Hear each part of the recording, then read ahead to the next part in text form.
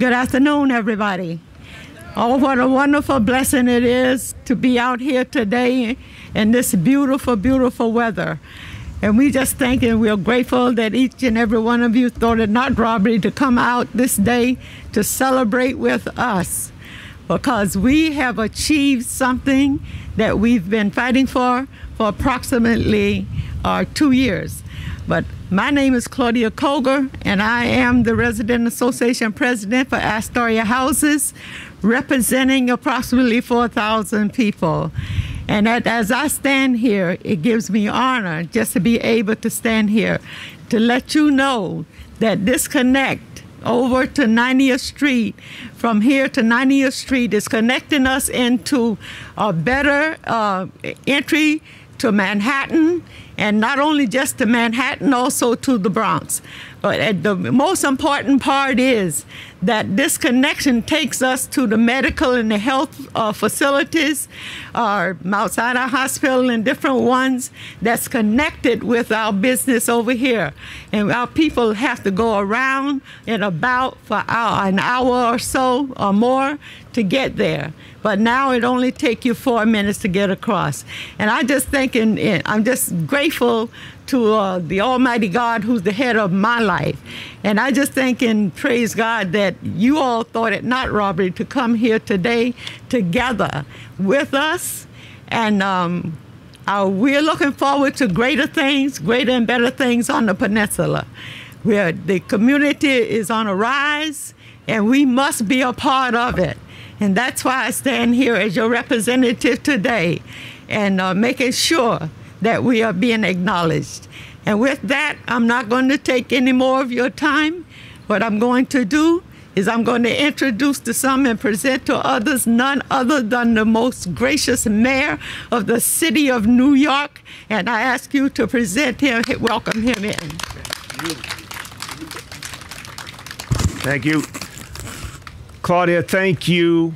I wanted to start with my thankfulness. I can actually take this off because we're all distanced enough. I want to express my thankfulness to Claudia Koger for everything that she does for this community. Let's thank her. She is a blessing for all of us.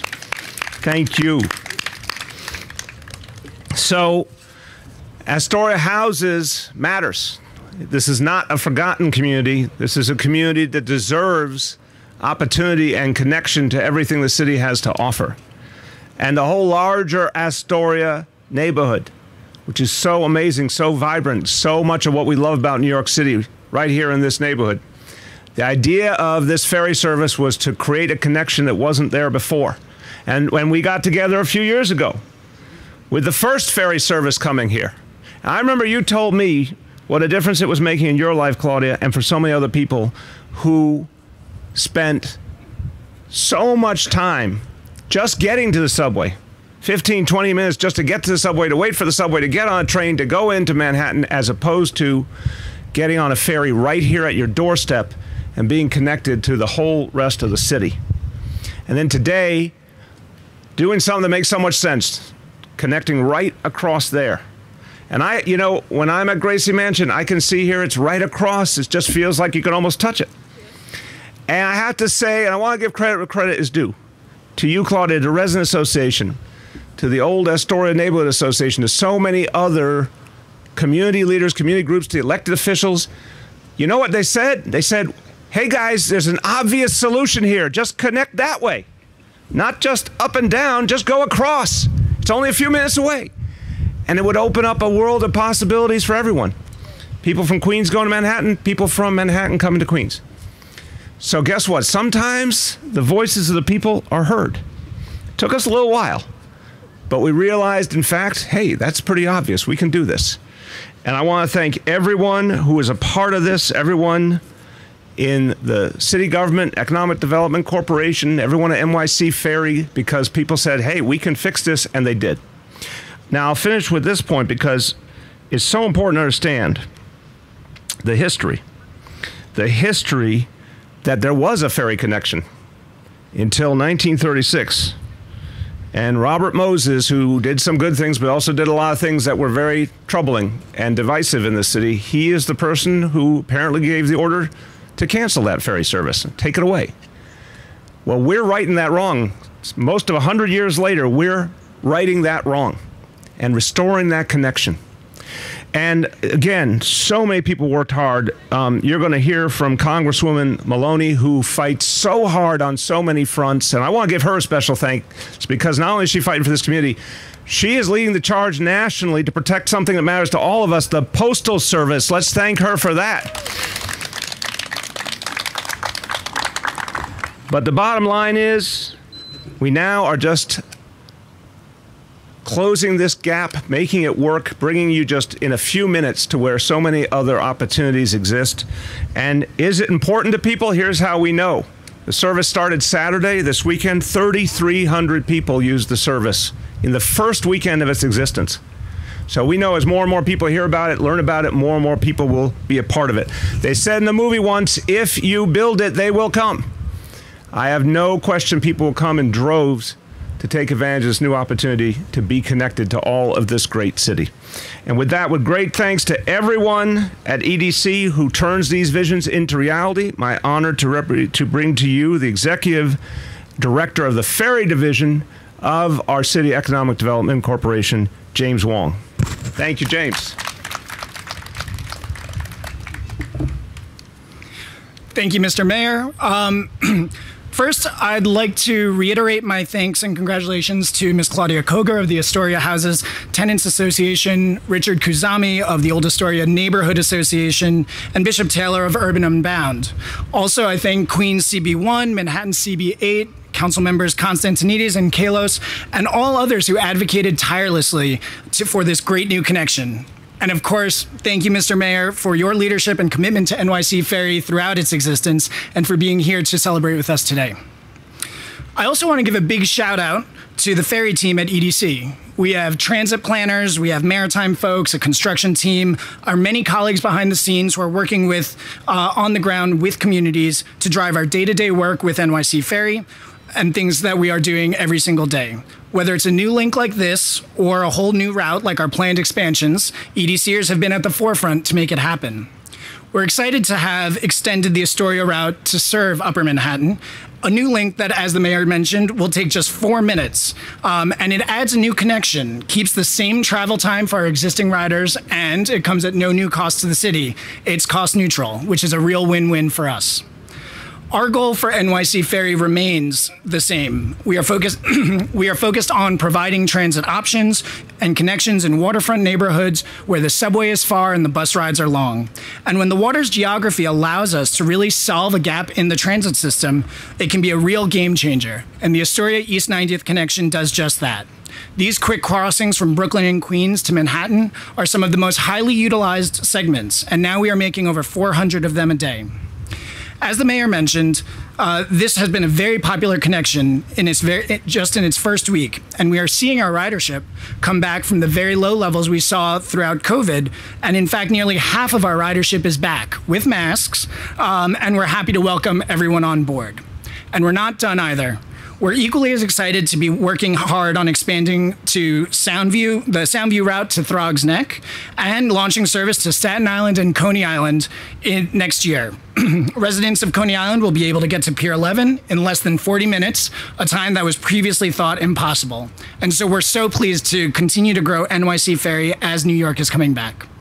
And with that, I'd like to bring up Congresswoman Carolyn Maloney, who I know is going to be excited to have a new connection bringing her district closer together. And I'm absolutely thrilled to be here with Mrs. Cougar, one of the outstanding community leaders in our great city, and to join the neighborhood in thanking Mayor de Blasio and his team for this wonderful addition to Astoria, Queens. It's really, really great. We're going to all benefit from it.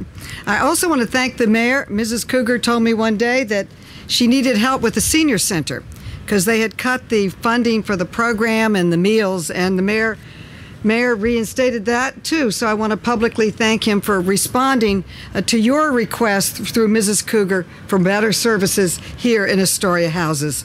And of course, New York has a lot of we're best in a lot of things. I think our Economic Development Council is one of the best in the country.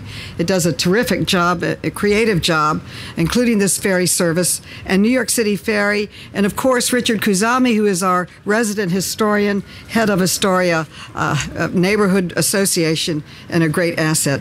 I got to say, we were here just a year ago, and we had a barbecue and a press conference saying, hey, we've got the pier here, we've got the pier on East 90th Street. It's only 1,000 feet. That's all it is. You could build a small bridge pretty easily, but it's much more fun to go by ferry. And we were joining all of you in pushing for this ferry service, so I'm thrilled to be here and to celebrate it. Since I have traveled it in studying why it was needed, from that neighborhood on East 91st Street here is absolutely 1 hour and a half. You have to get on a bus, you have to get on a train, you've got to come and change buses over here. It's an hour and a half. So this is a great addition to New York, particularly to this neighborhood and the East Side. It'll connect us even more in a great city. I'm just thrilled to be here to celebrate with my city council member who has been a great supporter of this, Ben Kallos, as well as so many others. And it's just, isn't it great to have something to celebrate on the waterfront that's beautiful? Thank you. Great, thank you. Next up, we have Richard Kuzami, who's been a tireless advocate for this route. Thank you. Thank you, thank you, thank you. This has been a long journey, very long journey, but you know, it did take those short steps that we took in the beginning to make this happen. This is an extremely important chapter in the revitalization of Old Astoria. This is the cradle of Western Queens, and we suffered for many years as a victim of redlining, which did not allow investment for growth and development in our neighborhood. It turned us into a transit, food, services, and educational desert, but we've made great strides. This is part of that stride. We look forward to continued improvements in our quality of life. As an example, one of New York City's finest parks, Astoria Park, designated an anchor park by our mayor, is now undergoing a $30 million renovation. This is part of the growth of our neighborhood that we're so appreciative of. So thank you. Thank you. Good, good. And Queens, we're extremely diverse in Queens. This ferry is universal. It doesn't specifically go to any particular neighborhood, any group of people. It improves everybody's life. This is an example when Rising Waters does help everybody, literally, okay? So, thousands of community members advocated for this direct service, East Side service, since 2018 through petitions, surveys, neighborhood meetings, direct interaction with the EDC and Hornblower, and social media. And we were able to get our message across, and we really appreciate that. This is all done in partnership with the Astoria Houses Residents Association, Claudia, who I've loved to work with all these years. Urban Upbound, plus institutions like the Socrates Sculpture Park, Noguchi Museum, our Congresswoman Carolyn Maloney, our Councilman Costa Constantinides, and our Community Board. Both communities, Western Queens and the Upper East Side, will be able to benefit from this exchange of talent and opportunity, increasing opportunities in jobs, housing, cultural, recreational activities, healthcare, retail, and education. This is a low-density mode of transit at a time when New Yorkers are concerned about getting to work, school, and medical appointments safely. So we are providing that opportunity. And tying our neighborhoods and boroughs together only strengthens New York and as a whole. So on behalf of OANA, the Old Astoria Neighborhood Association, and all the other advocate groups who fought so hard, we want to thank Mayor Bill de Blasio and the EDC for listening to the needs of New York citizens. Thank you. Thank you. Terrific. And finally, I'd like to welcome Councilmember Kallos, who has also been a strong advocate for this and many parts of NYC Ferry.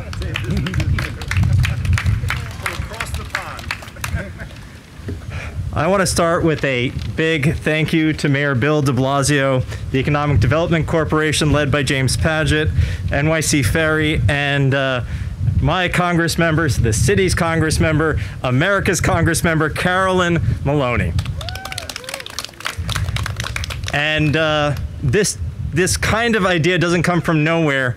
And a while back, she planted the initial seeds with $1.4 million that she secured to get this started. But actions speak louder than words, and this team delivers. And this team, particularly led by our Congress member, Carol Maloney, will save our Postal Service. Now, I want to thank my BFF in the City Council and in life, Costa Constantinides. Our districts actually touch in the water over there. Roosevelt Island is where my district starts, but we were never able to physically get from one district to another without having to go through another district. Now we can because of this ferry service, and I look forward to spending more time with our two families together, and that is a story for New York. And last time I was here for the opening. I think it was a 6 a.m. ferry ride that I took with the Congress member. And from the Upper East Side, it was 2 trains, a bus, and a long walk. And an hour later, I made it here to take the ferry back. And today, once I got on the ferry, it took me exactly 2 minutes to get here. It is only this team, Mayor de Blasio and this team, that can improve somebody's commute by 30 times. I've just never seen that before. There is so much in this community, from this public housing to Socrates Sculpture Park, and I'm going to see a lot of families coming over here for Socrates Sculpture Park. I know I will with my family, my young daughter, and please don't tell my father-in-law about the Costco right next door and the fact that he can get here on a 2-minute ferry, because oh my gosh, it will make him happy. Some folks think that I have a Greek last name, but this is a part of the city where you can get the best Greek food, and I'm looking forward to seeing folks taking the ferry, having the partnerships with all the great places, not to mention the connection to healthcare and jobs. And so my big thing is we need more ferries, we need more connections, and we've got a boat to catch. Thank you. Great. Well, thank you so much to all of our speakers, to Mr. Mayor. We are actually going to go take a ride. Our vessel is coming in just a couple of minutes. So with that, I'd like to thank everyone for being here today. And please go ahead, get your tickets, and we'll head over to Manhattan. We are. Yes, indeed.